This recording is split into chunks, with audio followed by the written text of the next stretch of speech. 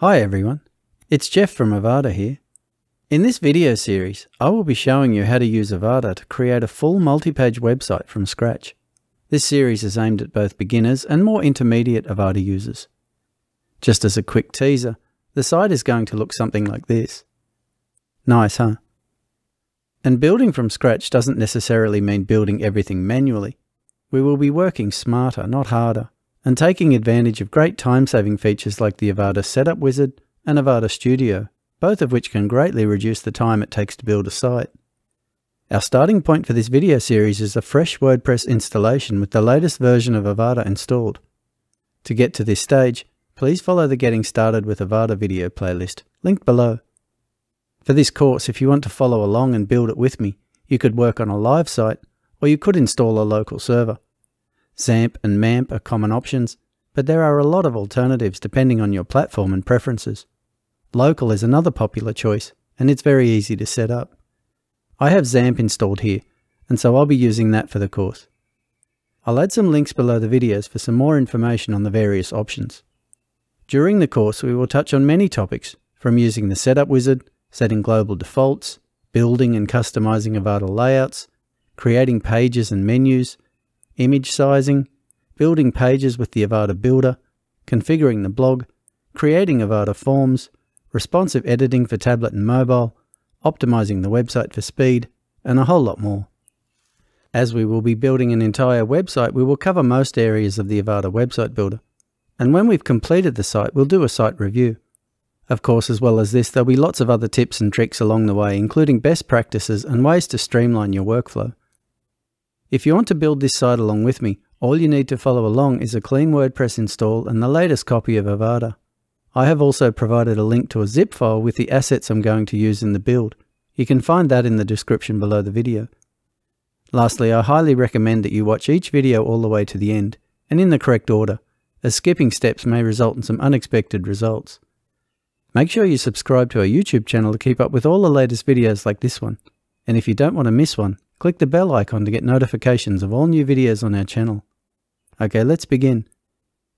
In this first video of the series, we're going to begin with a style guide developed from a design brief, and then get going with the site by running the Avada Setup Wizard.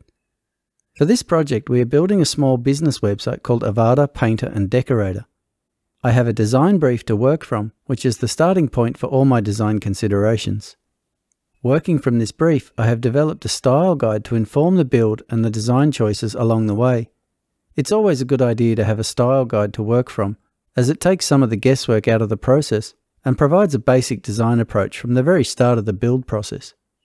If we look at the style guide I have created for the site, we can see the logo and favicon at the top.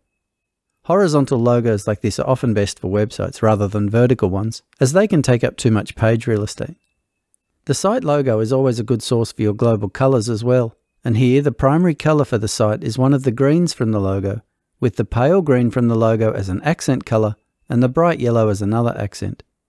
Usually a main color and an accent color or two is all that's needed, along with white, black and grays, or subtle tones based on the primary colors. Okay, so now we have the style guide to inform our choices. Let's get started with the site by running through the Setup Wizard. This starts automatically with a clean install of Avada, but you can always bring it up again from the link on the Avada dashboard if you haven't yet registered, or from the Status tab found at Avada Status, or from Maintenance Status from the Avada dashboard. I'll just click Get Started to trigger the wizard. I'll register my copy of Avada, and the wizard moves to step 2, Setup Type.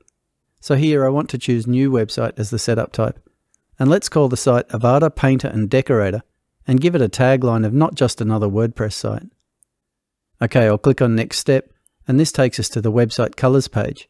I know my primary color is green, so let's filter the color sets to that. And this one at the bottom right also has a yellow as the secondary color, so let's start with that palette and customize it from there. I'll just click on Customize here and start with my 3 specified colors from our style guide. Color 5 is the primary color position, so I will paste in my main green here. And color 4 is the secondary or highlight color position, and here I want the yellow. The color palette is designed to be set from lightest to darkest, so I will set the light green in the color 2 position. So now I have white at color 1, light green at 2, a mid-tone grey at 3, my secondary and primary colours at 4 and 5, then 2 darker greens at 6 and 7, and a very dark grey at colour 8. I think these colours will work just fine. For a light website, colour 5 will usually be used together with colour 1, the lightest colour, and the highlight colour, colour 4, will typically go together with colour 8, the darkest colour.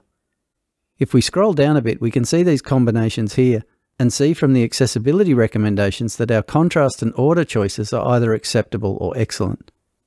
I'm happy with that, so let's go to the next step. This takes us to typography. There are a lot of sets to choose from here that mix a variety of heading and body fonts. If you have a specific font you want to use, you can set that in the global options after running the wizard. But here you can just visually choose something you think will match the logo and the style of the site. So many to choose from. These fonts can easily be changed later on in the global options, so there's no point spending hours here. I like the look of this one back near the start, so I think I will start with that. I'll leave the base font size at 16 pixels, and I will use major third as our heading sizing ratio. Again, we can always tweak this later in the typography global options. Okay, the next step takes us to the website layouts page. Even though we are building this site from scratch, there's no need to do everything from the ground up. Here we can choose a header and footer that's close to what we want and then customize them, rather than fully build them manually. I'll just click Select Header, and this previews all the available Avada Studio headers. There are a lot of headers to choose from, and to get a full-size preview you can just click on them. This one's a bit basic for what I want, so I'll just click on Go Back. I generally like a sticky header, so I might filter to those, although you can always make a header sticky if it's not already. Looking at these, Simple Header 229 here looks pretty close to what I was thinking of, so I will just preview that.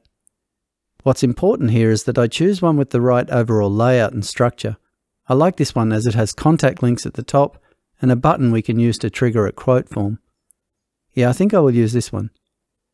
The import options are along the bottom here in the preview, and I want to make sure it's on local colors and typography here. That means it will use the colors and typography I've set in the wizard. There's also an option to use placeholders for images, which I will do, and an option to invert the colors. That would be good if you are making a dark site, but I don't need that for my site. Okay, let's select that, and it's added to the wizard to import. Under this is an option to add my logo. I'll just click on the plus symbol and select my logo to upload. Once that's done, we can move to the footer. The footer selected by default has too many menus for my site. So again, let's have a look at the Avada Studio options here. There are a fair few footers to choose from, but here I like the look of this one called Agency Footer 998. Like the header, it displays contact details prominently, and there's a button as well, and the two menus will also work here. The import options are good as is, and so I can just select it. Okay, now we have set our header and footer, let's go to the next step, which is website content. Here we can select pages and other features that the wizard will add to the site. Home, blog and contact are selected, which will work for my sitemap, but based on our brief we also want a shop, services and a reviews page, and so let's add those at this point. I also want some more service pages, but they will be subpages, and so I'll set them up manually. Services and reviews are simple pages, but when you add a shop, the Setup Wizard selects the WooCommerce plugin to be installed. It creates customized shop, cart and checkout pages, postcards and layouts for single products and archives, as well as a layout for a custom thank you page. It's a fully fledged WooCommerce store, ready for you to populate. I can also import dummy content, which as the description says, creates dummy blog posts, portfolio posts and WooCommerce products to populate the feature layouts. In our case, that would be some shop products and some blog posts. So let's leave that selected so we have something to start with there as well. The wizard will also populate our pages with these selected feature layouts you can see here. This gives us a head start with page content, but we can just delete them entirely or in part as we wish as we build the pages. It's a great head start for page design and provides some great inspiration. If we look at the bottom of the page, we can see there are some required features selected ready to install, and I think these are all the right choices. Shop is already selected and we will need forms, and even though I'm not sure if we will have an off canvas yet, let's activate that here anyway. I would also enable maintenance mode at this point if I was working on a live server. See the link below for more information on that feature. Okay, next step, and this brings us to the complete setup page. The setup wizard has all the information it needs, so now I just need to click the button and away we go. That takes about a minute or so to run. And when it's done, I come to a final page with lots of useful links. We can launch the Avada Live Builder or visit the site on the front end, and there are links to customization options like layouts, menus, and global options. Or you can also go and create an Avada account or head to documentation, videos, or support. Lots of choices, and these are all destinations we will need at some point. But at this point, let's have a look on the front end and see what the wizard has created for us. I'll just click this Visit Site link up here, and our front end loads in another tab. And here it is. This will be our home page. The setup wizard has added the header we selected, and as we can see, it's also displaying the pages the wizard created. As we scroll down the page, we can see there is a lot of layout content on the page, with many interesting design ideas that we can either use or delete as we see fit.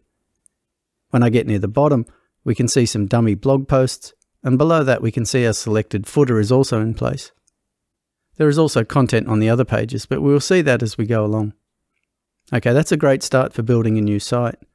As you can see, the setup wizard gets you up and running very quickly and efficiently, with color and typography set, and a site ready to edit. There's still a lot to do, of course, but we have a functional skeleton site, and in no time at all. Okay, let's stop here. In the next video in this series, we're going to customize our header and footer, and sort out our pages and menu. See you there. Okay, this concludes part 1 of our video on building a website from scratch with Avada. Make sure you subscribe to our YouTube channel to keep up with all the latest videos, and if you have any questions or need assistance, please create a support ticket and our team will gladly assist you. As always, we want to thank you for choosing Avada.